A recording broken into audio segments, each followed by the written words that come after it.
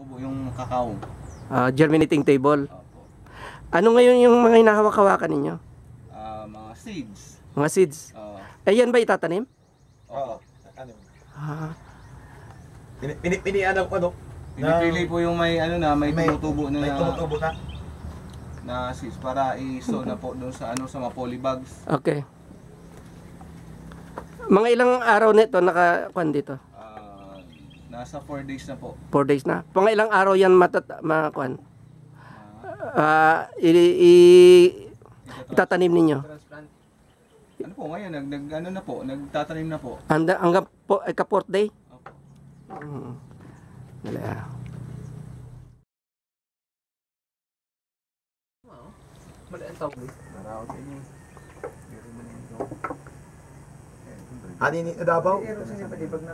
Okay, this is Manuel, Sarsuela. foreman of farm. I'm the farm foreman of Bambi Cacao Nursery. Okay. So this seedlings is aged about 2 weeks. Okay. So yan po yung itsura ng 2 weeks na seedlings namin. Okay. So yun yan, lahat yan. Itong seedlings ng cacao. Opo. Tapos from here, saan na dinadala ito? I-distribute po ito sa mga farmers. Okay. Ituro mo yung sabihin mo, these are how many months? These seedlings are aged 3 to 4 months. Okay. And they are not yet grafted? Yes. Okay.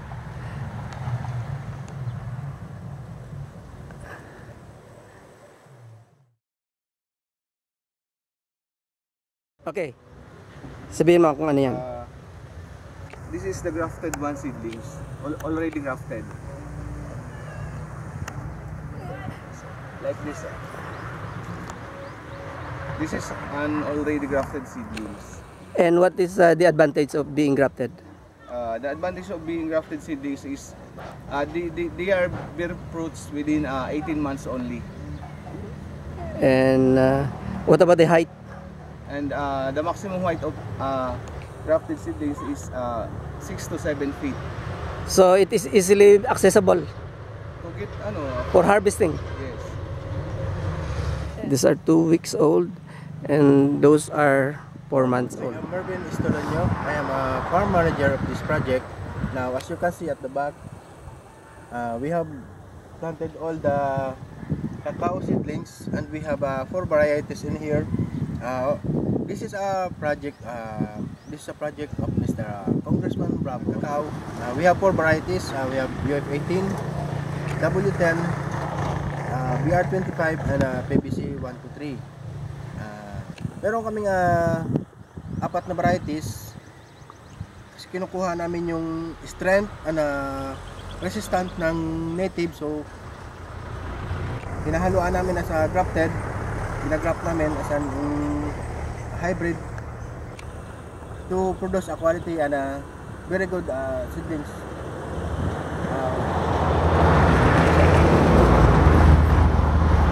How many are the seedlings that we see here?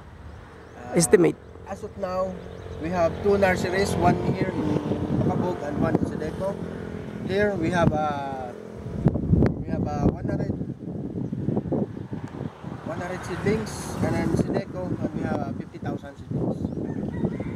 100 seedlings only? 100,000 seedlings. 100,000 seedlings. And in Sideco, 50,000 seedlings. so you have a bigger farm here. We have a bigger farm here. And what do you think? How long will it take for this cacao plants here to grow and productive? From the very start, from the seed sowing, we grown here in Cacao in 6 months from seed sowing, and then transplant to the area, and we will wait for 12 to 18 months. 12 months will be the flowering stage, and 18 months is the harvesting stage. Okay. How many seeds can you harvest from one cacao tree? Estimate. In one cacao tree, after 3 years, we can produce 4 kilos per tree. Per tree. Okay. So in 1 month, we have 2 times harvest in 1 month, so we can produce 8 kilos 8 kilos for 1 month. for 1 month. Okay. So it will long for 7 months. And is this produced year long, or there is season? Season. How many seasons are there? 7 months. 7 months. 7 months season. Okay. 7 months harvesting, 3 months flowering stage, and then rest. Okay. Yourself? I am Congressman Anthony Bravo, a representative of Co-op Natco Party List. Different varieties of cacao seedlings. Okay. This is being prepared for distribution to the farmers in Sorsogon. The small coconut farmers are the priority targets for this. Okay. So that we will be able, after 2 years, we will be able to augment their income and improve their life. Mga ilan itong kan? This truckload has a capacity of 60,000. 6,000. Yeah, 6,000 loads seedlings. And where is this going to be distributed? Initially, it will be distributed in Sorsogon City, Gubat, Sorsogon, then Castilla, Sorsogon. How is the distribution going to be? What is the criteria for a family to receive it? First and foremost, you should be classified as small coconut farmer. Okay. Second, you have to enroll in the program. Okay. Because this is not the same with those previous program of the government, wherein seedlings were just being distributed without any training. Okay. So those who are enrolled, their areas will be assessed whether or not it is really suited for this cacao. I see. Then third, they are going to be clustered and undergo training. Okay. So progressively, they will be trained after planting. Okay. So this is a long-term partnership with the farmers to assure them and assure the program that it will be successful and sustainable. How much is the capitalization for your project? Per hectare, the capitalization for the first year of implementation, to include the purchase of seedlings and other inputs, is about ranging from 75,000 to 80,000 per hectare.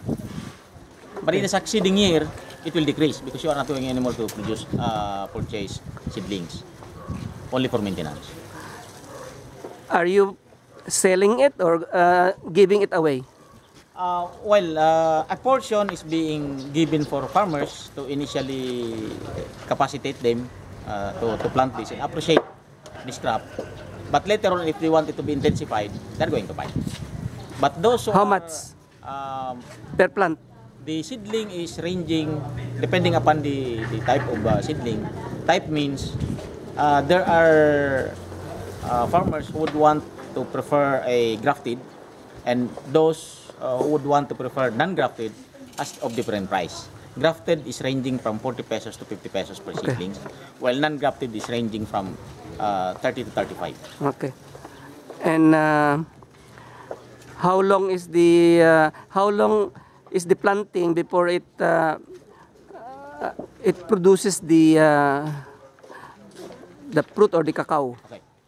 With the grafted, it will take about 18 months. It will have its flowering stage. Then in 2 years, you can start harvesting your sweat. But an ungrafted, it will take about 3 years. Mm-hmm. And how is the market of cacao? How much it costs now in the? Well, the price of cacao is variable, dependent on world price. As of this moment, it's ranging about from $2,800 to almost $3,000 per metric ton. Are you looking at exporting this product? Portion of it, yes, but portion of it should be processed here so that the added value will be retained in the Philippines.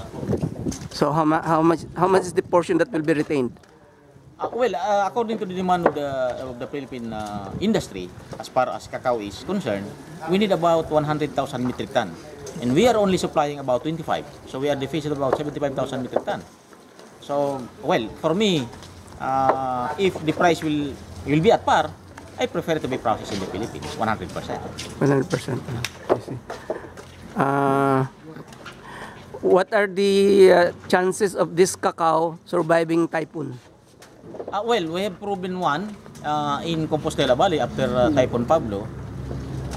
There were damages, but the group of cacao planters in that area was able to rehabilitate the typhoon damaged plantation, and about 6 months it was able to generate again fruits. So meaning, if you are going to compare it in a coconut, it will take about 3 to 5 years to recover after a strong typhoon that hit an area. We've proven that in Bicol region. But this one, if it is already bearing fruit and it's being hit by typhoon, it will take about 6 to 7 months. You can recover it. Recover, okay. And what is this the advantage of cacao to other plants that the Philippines is also trying to plant and export? Okay. For me, I have my focus in cacao because I can see it has more of advantage. Why? First, we address the environmental concern. It captures carbon dioxide. It's a tree. So, greening program of the government is being addressed. Second, you plant only once and you care for it. It will give you a livelihood for the next 40 to 50 years. It depends on how you care your plants. So, third, if you are going to compare it to coffee, if you harvest a coffee, it's very tedious because you have to select the quality one, you have to segregate it, and the seeds are exposed. Pag tinusok po yan ng insect, that loses its quality. But this one, it's covered by pad. By? Pad. Nasa loob yung seeds eh. So tusukin man yung pad, yung seeds mo secured. I see. So even yung harvest, isang pad, meron kang 56 to 60 seeds. Ang coffee pa isa-isa po. Anong mga products nito? Byproducts Well, nito? ang mga produkto niya ganito eh. First, pag in-extract mo kasi yung tatlong produkto, yung sa yung tinatawag nating butter, yung powder, ginagamit ng Milo at saka Ovaltine and other confectionaries product, mga ano yan, basta ng cakes, ginagamit yan. Then, meron tayong tinatawag na butter, ito yung ginagamit sa cosmetic, mga pampaganda. Okay, so yung isa pang ginagamit sa chocolate industry. So tatlo pong industriya ang gumagamit dito na mamalalaki. Chocolate industry, medical industry, and cosmetic industry. Okay. Okay. And so right now this is a province-wide project. Right now, as far as we are concerned, this is a national project. But I want to take off in Sorsogon. But you know, after 4 series of typhoons, we were overtaken by our project in Cebu. Okay. As of this moment, we were able to distribute already 1 million seedlings in Cebu. Yeah. And farmers in Cebu. You know, we are targeting in the entire country, at least we are targeting the 3.5 million hectares planted with coconut. Because if you are going to look around the entire country, sa ilalim po ng coconut, walang tanim eh. Only very few are being utilized. It's about 70% of the areas. And there are about 3.5 million hectares.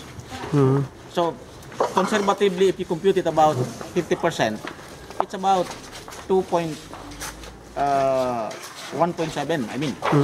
I see. million hectares, which could generate about 84 billion pesos additional economic activities that will be infused in the Philippine economy. Right now, sino nagpapandin to? Saan galing ang funding? Sa ngayon po, actually pulled out resources ito sa mga kooperatiba and our personal out of the pocket. Gusto lang kasi namin i-push ito yung advocacy ko eh. Ilang cooperatives ang involved? Well, as far as NATCO is concerned, the party list is concerned, there are about 907 cooperatives in the entire country. While the NATCO network, we have about 603. Because it has different personality. NATCO party list is a political arm, while our NATCO network is our business arm. So, wala pa ng funding ng national government? Well, we are trying to access funding from the government along high value crop program. Pero as of this moment, wala pa pong pumapasok kahit 5. Wala pa. I hope we can access that fund for the benefit of our small coconut farmers. Akala ko nag-coordinate na kayo sa Department of Agriculture. We are, since 2013, we've been coordinating. Pero wala pang funding? Well, there are funds within the agency, but as far as the flow of funds coming in for this project, we've not yet experienced. Ganun ba? So, we are working hard to access that fund. Okay. Anything else you want to say about this project? I would like to invite our, not only the small coconut farmers, even the corporate farmers who are involved in corporate farming, that this is really a very good opportunity to earning additional income for our farmers, and at the same time improving our contribution in terms of gross national product as far as agriculture is concerned. Okay. Maraming salamat, Congressman Bravo, for Maraming salamat din po. this opportunity to interview you. Maraming And this is salamat din po. Joseph Lariosa. Yeah, thank you very much. These are the cacao fruits, beans, and the